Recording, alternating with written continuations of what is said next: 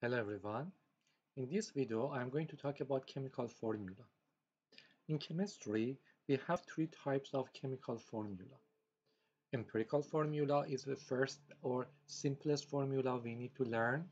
Molecular formula is most commonly used formula in chemistry, and structural formula is another type of formula with more details. Today, I'm going to review these types of formula by reviewing the definition and find what are the difference between them and what similarity are available for each one. First, let me start with the definition we may have for each one. Empirical formula, or I abbreviate it as EF, it gives us type of elements available in the formula, type of atoms or elements in the formula. It would be same for molecular formula. Molecular formula, it gives us the same information. So let me write that one. Molecular formula, or MF, it gives us the same information, type of elements. We could predict when we have any formulas, we should know what type of elements are available in the formula. And it would be same for a structural formula. Or let me abbreviate it by SF. So we expect for any type of formula, type of elements are the same or commonly used information we may find in each formula. Whenever we are going to talk about the empirical formula, we need to add this information as well. The simplest ratio of atoms, the simplest ratio between the atoms or elements. And this is the only belongs to empirical formula. So this is the one of the specific information you may find for empirical formula.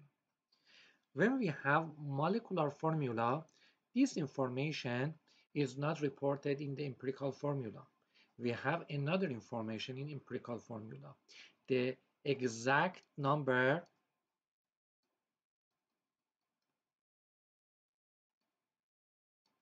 of atoms. So exact number of atoms is going to be a specific information you may find for a molecular formula. But it looks for a structural formula, we have the same. The exact number is not exclusive information for molecular formula. You may find this information in a structural formula. But we knew that for a structural formula based on the terminology, we may say connection of atoms by each other, connection between the atoms. So I'm going to give you one example, and I may ask you to review this information and definition for this example. First, I wanted to make sure you remember that for all these three types of formula, type of elements are commonly used information. For molecular formula and structural formula, we may have this information. Exact number of atoms is applied for both of these formula, but a structural formula give us one more information. As you see here, more information belongs to a structural formula. But we rarely use a structural formula in general chemistry classes. We prefer to use a structural formula mostly in OChem or some study we need to know geometry or molecular shape of the formula. Mostly used formula is molecular formula, this one. And so far we used molecular formula for all of the studies and all of the lecture class as well as the chapters we reviewed here. And empirical formula is new. Whenever we are going to discover something new or working on the properties of the compounds, we need to know empirical formula. Before working on the definition of each one by reviewing example, a structural formula will be called Lewis structure as well.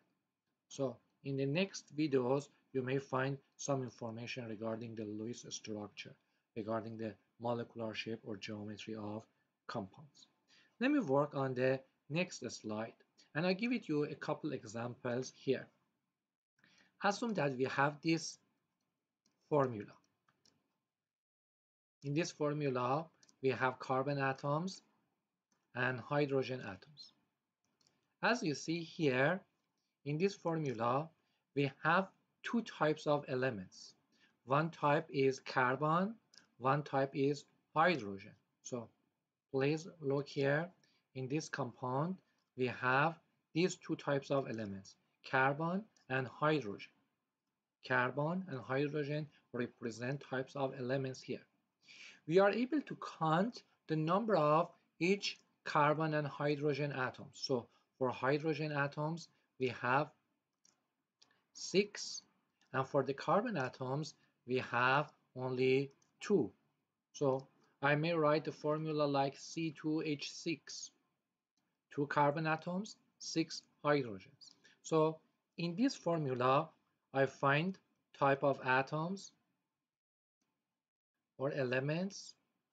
I find the exact number of each one, exact number of atoms, and also I may find connection between atoms. I may say each carbon atoms connected by 3 hydrogens. Carbon atoms connected by 3 hydrogens. So it gives us some information regarding the molecular shape or geometry. So connection between the atoms. So this information can be found in a structural formula. So I call this formula a structural formula or Lewis structure. How about this formula? C2H6. If I write this information like this, C2H6, in this information I find type of atoms, and I may find exact number of atoms, exact number of atoms. But I don't have any information about the connection. If it's not necessary, we don't need to work on the structural formula. Connection or molecular shape is only used for one specific particular study. So C2H6, we call that molecular formula. Molecular formula. And you mostly use molecular formula for your classes, chemistry classes, type of atoms, as well as exact number of atoms. How about if we have simplest ratio between the atoms? If I have carbon and I write hydrogen, the simplest ratio between these two, if I divide them by 2, it gives us CH3. CH3. So in this formula, I have type of, let me write by another color to make sure you can easily categorize them, type of atoms, and simplest ratio between the elements. So it means each carbon is going to be connected by 3 hydrogens. Simplest ratio between the carbon and hydrogen type of atoms here. This type of formula, we call that empirical formula. Empirical formula. So as you see here, in each example that I share with you, we have some information. But the main purpose of using the empirical formula, we will find the properties or characteristics of compounds. Assume that we have like these 3 examples, C2H6, C3H6, and C4H8. All these three compounds reported by molecular formula because we find the exact number of elements for each one. We didn't simplify them. So we call them, they are molecular formula. If I'm going to write empirical formula for them, I need to report the simplest ratio. Divide by 2, it gives us CH3. How about this one? CH2. How about this? CH2. If we look at the formula, molecular formula, compound A, B, C, they have same elements, carbon, hydrogen, but we have a variety of the number of each ones. By looking at the empirical formula, we will find that the last two compounds, B and C, they have same empirical formula. It means they belong to one family of compounds with CH2 empirical formula. They have similar properties, similar characteristics. So whenever we are going to study C3H6 and C4H8, they belong to one family of compounds. To have a better understanding regarding what is the meaning of properties or characteristics of the compounds, I'm going to give it you one of the most commonly used example, H2O and H2O2. H2O water, this one hydrogen peroxide. So both compounds, they have similar formula, hydrogen, oxygen, two hydrogens for each one. If I'm gonna find molecular formula for H2O is H2O, not simplest exact number, not simplest ratio.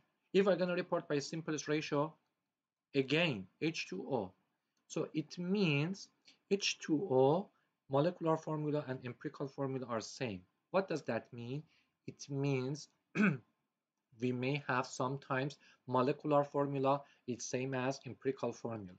It doesn't matter because you cannot simplify the number between the atoms. How about H2O2? This is a molecular formula, empirical formula if I divide by 2HO. So look here, these two compounds belong to two different family of compounds because they do not have the same empirical formula, HO, H2O. So you can easily drink H2O and use H2O in your daily life, but for H2O2, hydrogen peroxide, you may use that one as a bleach, or if it contacts with your skin, spills on your skin, you need to follow the safety rules and probably see the physicians. So because they have two different empirical formula. Some possible question in this chapter. So I give it you question like this, C6H8O2, and I ask you to report the empirical formula for me. So whenever you are going to report empirical formula, simplest ratio. So if you divide by 2, for example, you may say C3H4O. This is the empirical formula of this compound. Hope you enjoyed this video and it helps you to understand the molecular formula, empirical formula, and difference between them. Thank you for watching this video.